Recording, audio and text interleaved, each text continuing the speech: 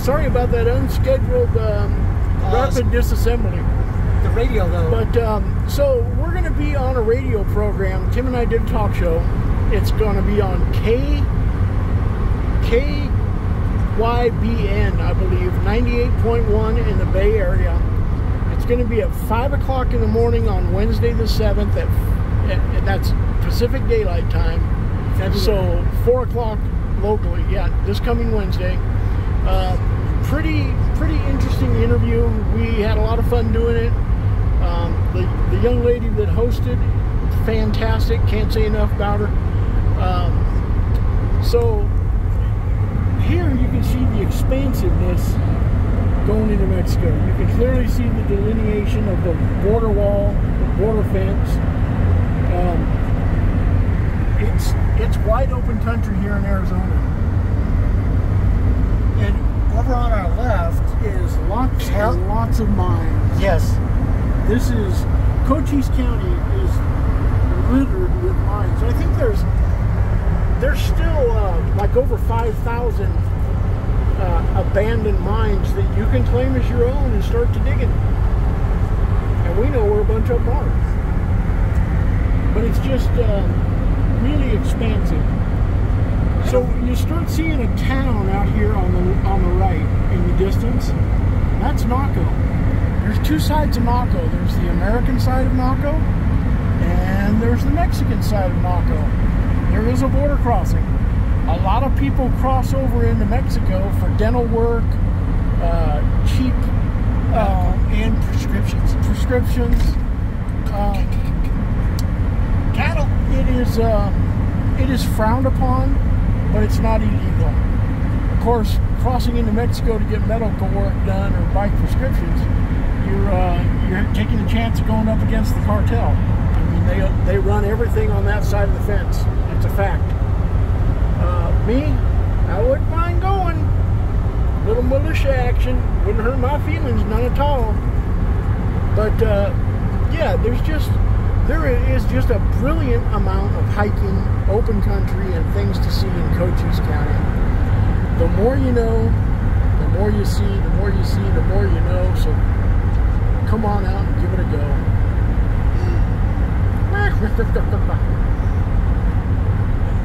You can still buy land out here pretty cheap. You can buy a house in Naco, the American side.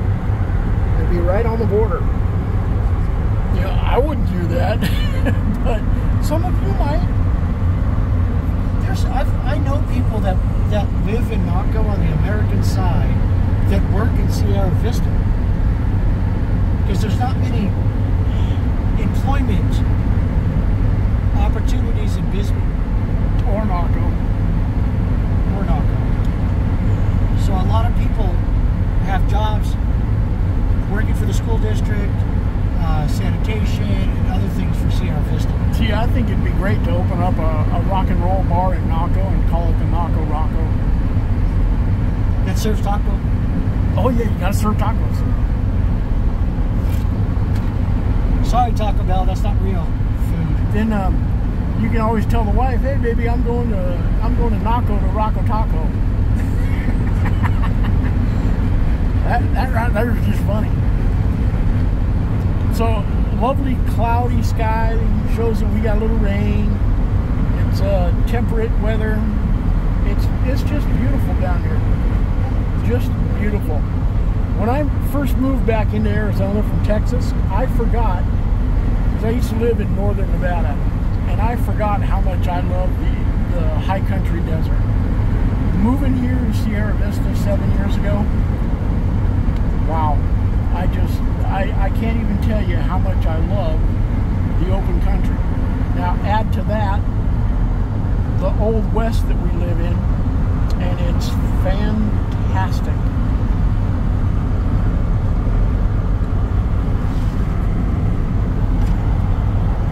So coming up here, we're going to have a left turn.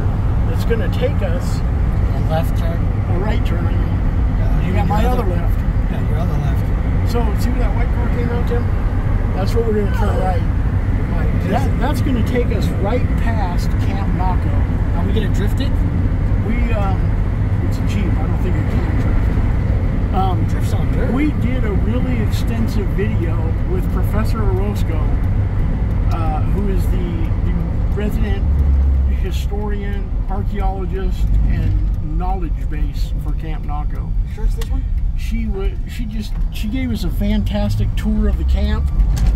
You could start to see the roofs of the camp as we come down this road, with Naco in the background. Now this is the last of the American military, well, U.S. Army forts that were on the border. So Mexican Revolution, the war with Mexico, all really tied in, and this is the last one. So as what we've been told, the video we did with the Buffalo Soldiers Motorcycle Club, Professor Orozco, that we did a couple of years ago on Camp Naco, went to the Department of Interior and helped Bisbee and Camp Naco, the Friends of Camp Naco and Preserve Camp Naco, helped them obtain a grant to aid in the preservation of the camp. Something we're pretty proud of.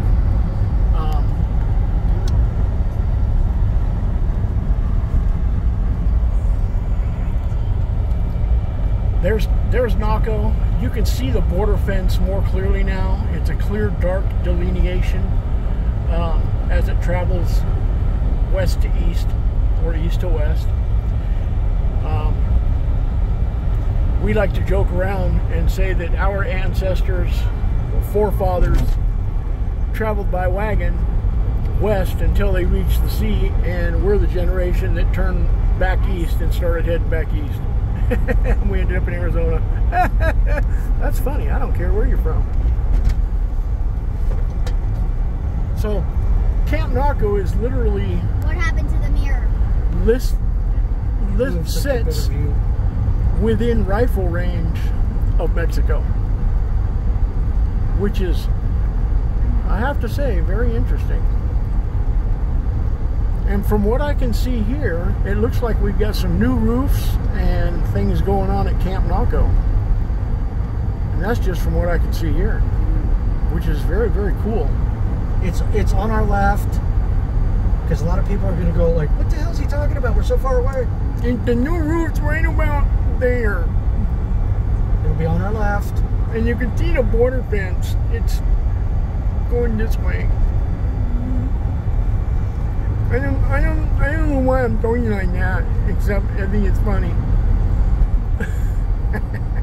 It might not be. Leave a little comment in the comments. I know some of the haters will. By the way, a scarecrow did not teach me how to wear my hat. Thank you very much. I think they got it because your hair was coming out from under your hair. Silky corn silks. That's how beautiful they say my hair is. And there's a reason I wear my hair long. A very good reason.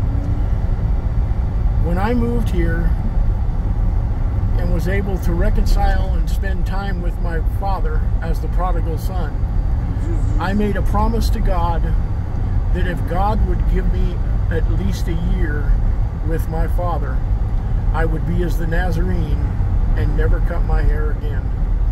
God gave me a year and 2 months. And as promised, I will not cut my hair again. So everybody that gives me a hard time about my long hair, kiss it. It's between me and God. You. So I'm hoping we're going to see a lot of improvements at Camp Naco. So you can better see the camp from here now as we approach these buildings here.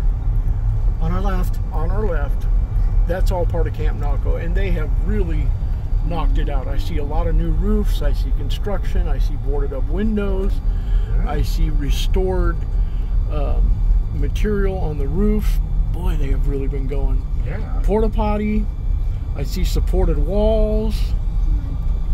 Wow. They resealed the vents. Yep. That's the kitchen area that we did. Yeah. This is the barracks right here. Look at that. They even did some stuff to the officer buildings across the street. Oh, they did. Wow. Yeah, we're going to have to get together with Professor Orozco and get an update going because this is fantastic. Do a little more. Well, they got picnic tables going. So Yeah. these are the officers' buildings that were left. There's these two here that are pretty much standing still, fenced off. And then there's those two there that are not. Big new sign, picnic tables. Yeah, those are new. Yeah. And there's the train station that used to be behind the fort. Yeah, we got to get a hold of Professor Orozco. Look at this. They did a bunch of work over here. They've done a lot of cleaning. On these buildings. Yeah, they cleaned out all the fire reinforced them. Yeah. Yeah, I would love to have Professor Orozco take us around and give us an update. That's just fantastic. That's awesome. Water tanks. Look, they cleaned out even the back half. Remember how? Yeah, okay. We'll talk to Professor Orozco. Stop sign, turn right, go to the border crossing. Man. Tim suffers from squirrel syndrome. Is this a stop sign? I didn't think so. You got to go to the stop sign and turn right. If you listen to what he says, you will follow him and come out very well. See the sign? It says Access to Mexico. Silencia, Gordo. So here's the stop sign. We're turning right. See, a bunch of little cute houses. This is Naco, the American side. And you see a lot of them with bars on the windows because it's Naco, the American side. Policia. So if you want to go to Mexico, you actually have to access it a little bit to the left and then come back in. We're just going to show you the highlights. And then that'll be the end of the video. I mean, I imagine, you know, back in the day, I imagine Naco was quite the sight. Border town. Yeah, I bet you it was quite something back in the day. Jaywalker. You can't cross there. You need a crosswalk, mister. Somebody call a policeman. I'm just kidding.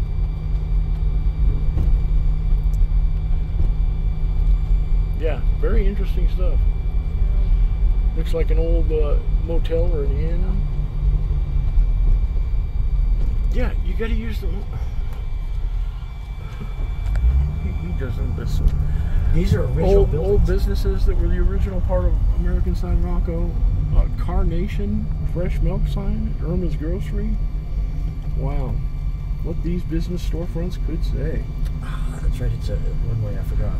Well, folks, this is the walk gate. There is Mexico. Into Mexico. There is the fence. You can see that it's two fences actually. That no man's land in between is where Tim likes to run into. I only did it once and they have no sense of humor. And that was what, that's fact. 4 years? 5 years? Fact. Something like that. So, yeah, here's Naco. Here's the old businesses. So, this has been your third installment of the tour of Sierra Vista and now Naco.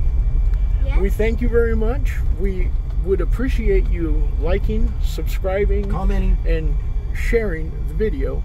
Please watch some of our videos so we can add watch hours. And more to follow. Cassie, what's our tagline?